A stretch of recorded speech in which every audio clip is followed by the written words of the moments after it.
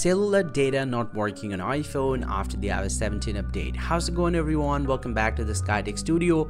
In today's video, I'll show you how you can fix your iPhone cellular data not working properly, or it's not working at all. Whatever the problem is, let's go ahead and fix this out. Well, so now to fix your cellular data issue, the very first thing that you can do, simply go ahead and swipe down from the top and enable the airplane mode for 10 to 20 seconds. And after that, turn it back off.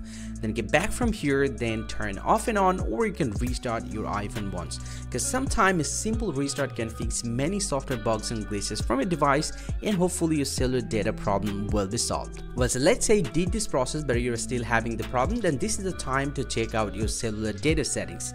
Go ahead and open up the settings of your iPhone and then tap on cellular right here, then scroll down and tap on the SIM card that you use for cellular data, and then scroll down and tap on voice and data, and make sure that you have selected 4G or 5G, whatever your device does support. Make sure to select it to the highest frequency, and then get back from here, then scroll down again and tap on cellular data network, and all you have to do, tap on reset settings right here and tap on reset, and your cellular data will be resetted.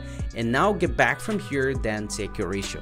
After doing this process, in most cases your problem is going to be solved, guys. But if you find that you're still having the problem, then the last and final method to fix the problem is simply go ahead and open up the settings of your iPhone once again, and then scroll down, tap on general, scroll down again and tap on transfer reset iPhone, tap reset, and then select the second option, reset network settings, and then go ahead and put your password right here, and then go and tap on reset network settings again. But make sure this will reset all of your network related settings on your iPhone, and it will get back to the default. So be sure to remember your Wi-Fi password and other settings that you will customize.